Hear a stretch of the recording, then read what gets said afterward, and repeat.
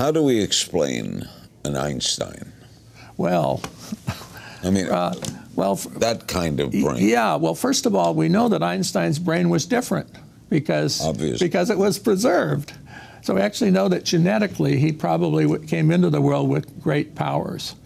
But then Einstein, like every one of us, came into life and basically created himself through changing his brain. Now we know that that's what happened to you, Larry. You created yourself in your childhood and in your life. In fact, you're still a work in progress by changing your brain plastically. And so I'm not aware I'm doing this. Yeah, but whatever path he took obviously led him to a powerful end stage. Imagine Einstein basically landing, let's say, to be born in the Arctic, wherever, having a very different passage of life. He might be the smartest man in the village, but we'd never recognize him as being a great genius of the ages. Watch new episodes of Larry King Now Monday, Wednesday, and Friday on demand on Aura TV and Hulu.